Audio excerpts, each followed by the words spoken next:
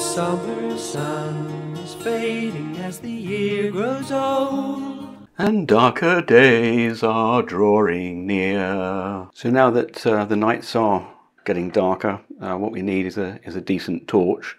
Now I've had this guy for a number of years, and it has a lead acid battery in it, which I've replaced a couple of times, but I thought it was time to soup it up and see if we can put a 10 watt LED in it.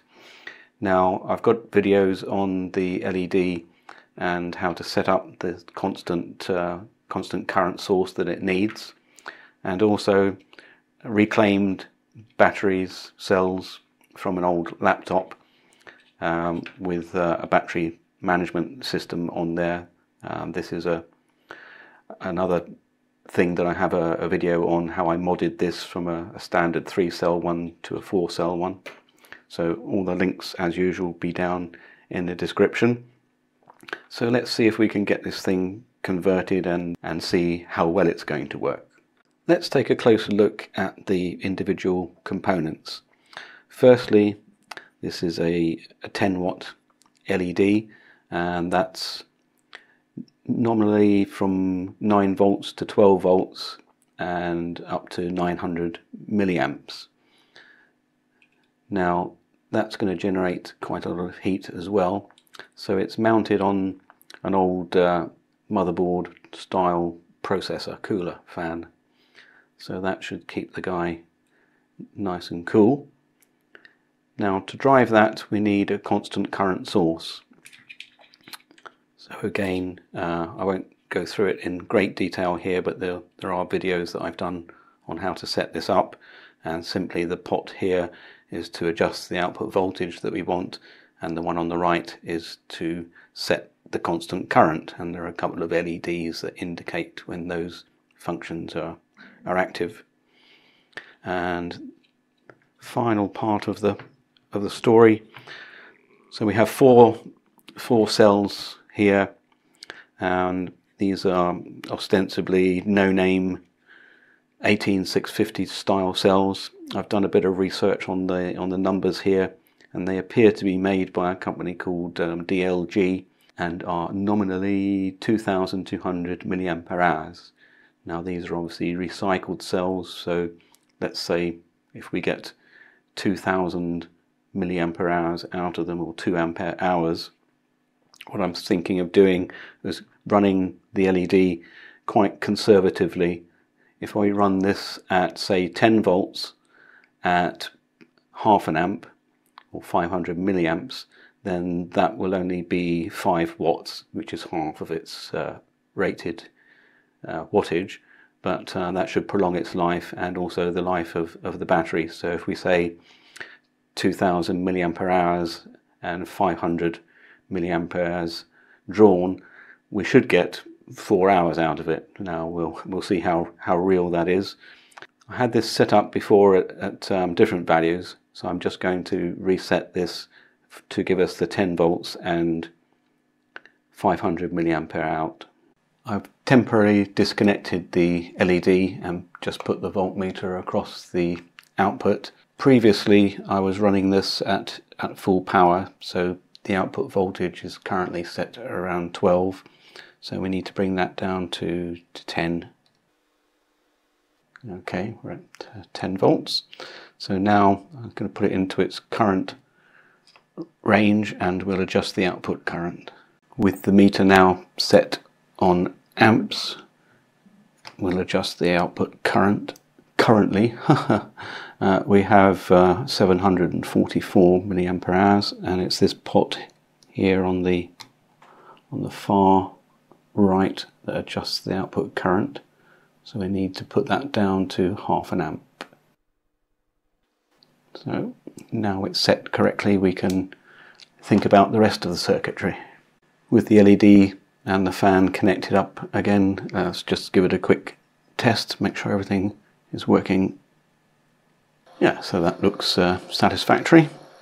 Now let's take apart the torch and see how we're going to put this in. Let's take this apart and see what we've got to play with. Right, let's take the bulb out. Now we'll remove the old battery.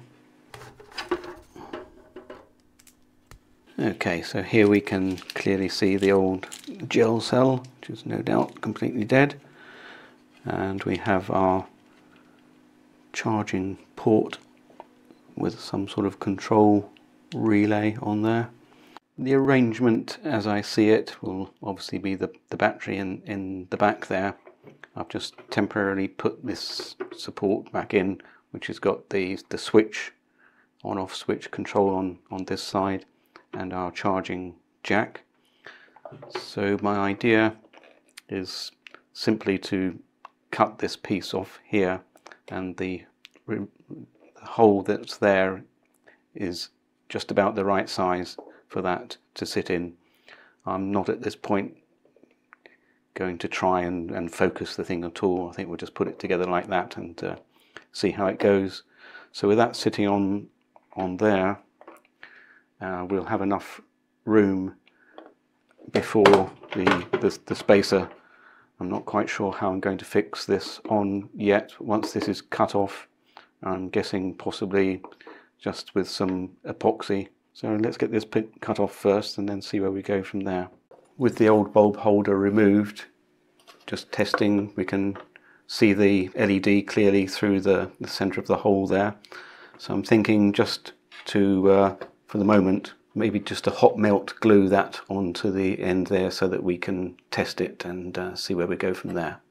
With the LED attached now firmly to the reflector, we can turn our attention to the other parts of the wiring. So here is the switch mechanism. So let's remove these wires from it and we'll put this in series.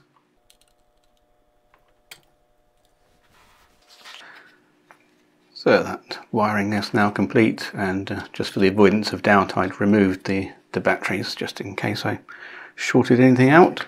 Now it's time to retrieve the batteries and do a quick test. So in the torch, this part here is the switch, and that just gets pressed against. So if we press that in, you can hear the fan spin up, and we've got the light on there. So now I'll do the final assembly and then we'll go out in the dark.